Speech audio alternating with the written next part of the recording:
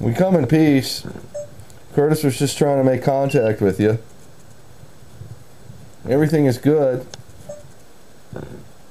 We've got the wolf pack with us, our dogs. We're running this beautiful trail and admiring what the house might have been here, what I'm sure was here. Beautiful area it's in.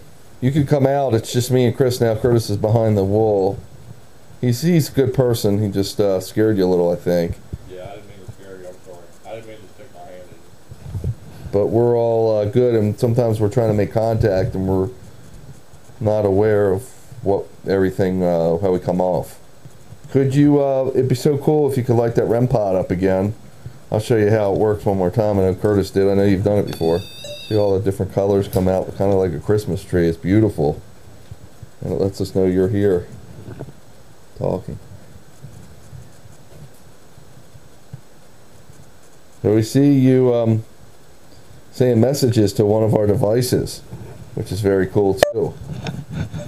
So we've got all kinds of ways to communicate with you. Alright, when we leave here tonight, you have to stay here. You can't follow us. Okay? Yes, you have to stay here. Yeah, we appreciate you talking to us. But yeah, you can't follow us out of here when we go. You have to stay here, okay? If you want to make an appearance again, we've got the REM pod set. I've got the SLS camera shining on you. Where you were last time, that is. We saw you go from the corner to the other, towards the other corner of the room. Okay, we're going to put the equipment away. If any last appearances, I'm here. I wonder if you went towards the chimney stack and went up the chimney stack. You fly out here? Because that's where they went towards.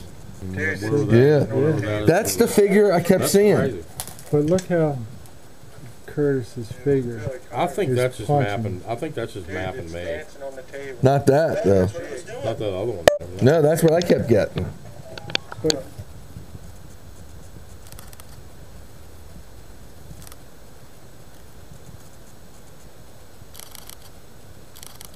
that was a little bit of a run, man. Yeah, it's spooky. No, we did not see any dead people. So that's a cool property to own. I love that. Own it and rebuild it and live there. I took a really good picture of the paper on there. Of what? Of the paper. There was a paper on there telling the address. So you can look it up. I got a buddy that's a realtor. Is this Maryland? I think we're in Maryland, aren't we? Yeah, so he's Maryland. He can get hold of that stuff and just to explore it. I'm always curious. I mean, part of the fascination with the ghost hunting is the history that's uncovered. I'd give that house tonight about a 7.5. Because it was spooky setting, and it was really remote the way it was buried in there. You know, the dogs take us to remote areas because they need to get their exercise in, and while we're there, we're able to really let it all hang out and push the limits. Just like tonight, we got very few regular voices, unless we hear them on the playback, but we got other interactions that were pretty interesting. And that's the end of the road, boys.